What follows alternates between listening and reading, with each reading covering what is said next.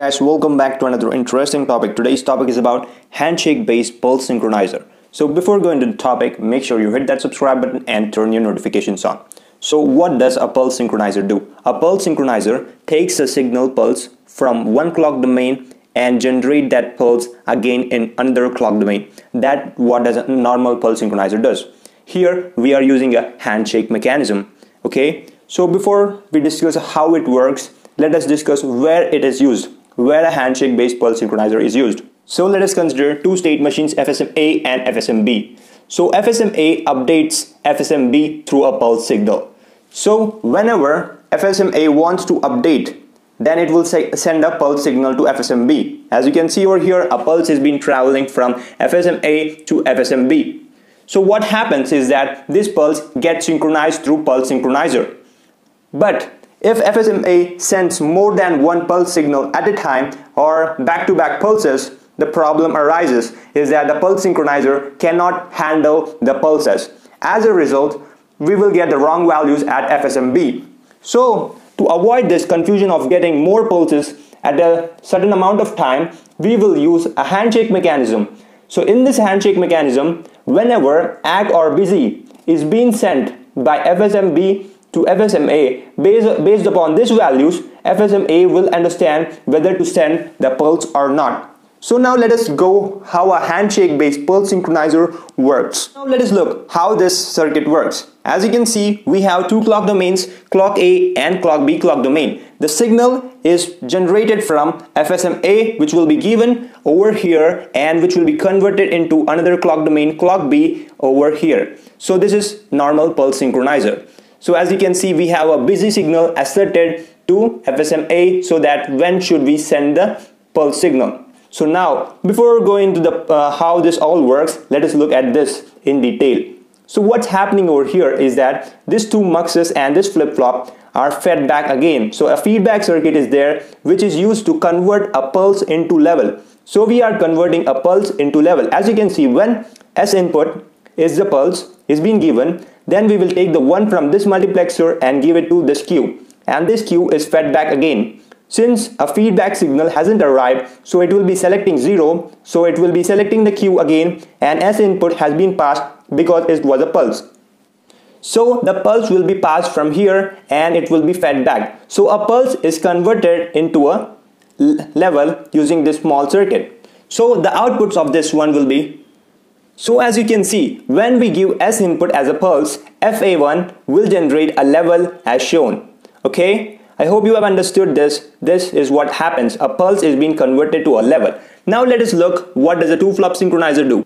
Here we have a two-flop synchronizer, FB1 and FB2. So when the level is reached at D of FB1, it will be converting into a clock B domain. But there can be metastability. As a result, we are using this flop to cover metastability. Okay, so we are sending the data from here to here and we are getting our level back.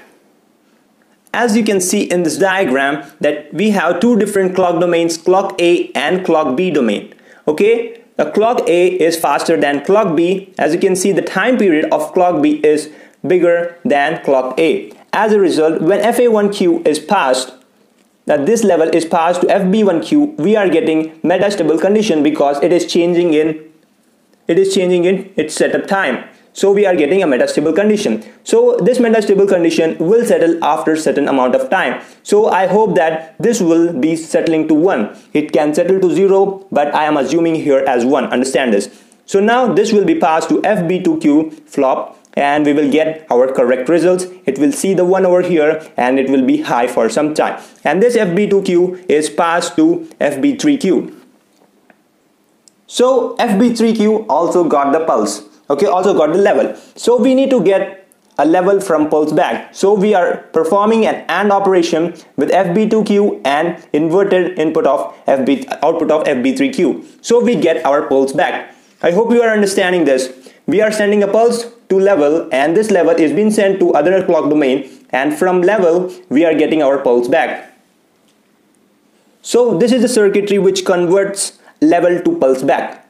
So here as you can see that a busy signal is asserted high when we are sending the level to the clock domain. So whenever we are getting FA1Q as 1, then the busy signal is asserted. So how we need to deassert the busy signal so that another pulse can be generated by FSM-A.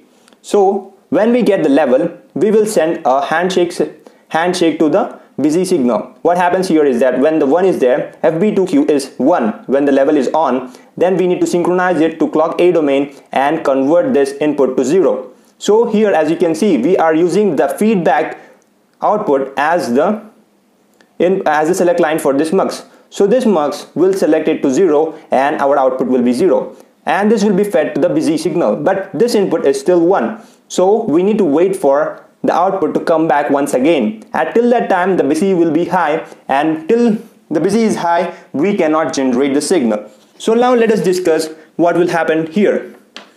As you can see over here, when we got FB2Q as high, then we will get FAQ2 high, and which will be passed to FA3Q. When FA3Q is high, what's happening? We are selecting 0 in the mux, and this 0 will be given to FA1Q. So FA1Q gives 0 to this one, but we are still having high over here. So we need to pass through this flops 1, 2, and then pass through this flops 2, 3, and get our 0 over here. Then the busy signal will be 0. Till that time, busy signal will be high, and FSM-A cannot generate another pulse signal. I hope you understood this. So let's quickly once again revise what we said in this. What I said that we need to convert from one clock domain to another clock domain, but we need a handshake mechanism to stop a back-to-back pulses. So we are using a handshake mechanism. We are using 2 flop synchronizers, that is FB2, FB1 and FB2 over here, and FA2 and FA3 over here.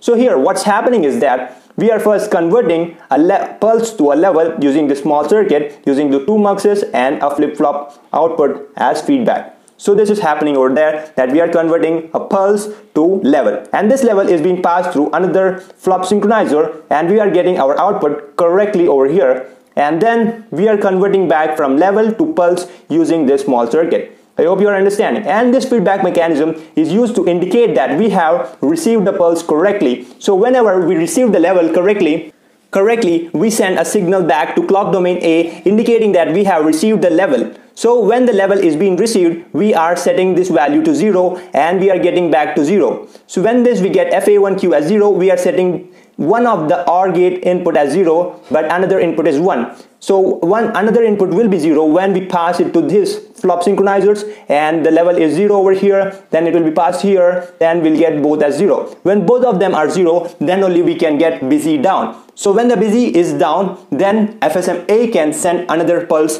to FSM-B. This is what's totally happening over here. We are having a metastable condition over here. We are reducing using the flip-flop synchronizers. And you might ask why there is no metastable condition. Because the output is settled over here, but the output is changing at the setup time. I hope you have understood this topic. And if you want more about synchronizers, about different synchronizers, I have created a playlist for you, as you can see in that I button, or you can check it in my channel. And thanks for watching. Hope you understood. And if you have any doubts, comment down below. And thanks for watching. And please make sure you subscribe and turn your notifications on.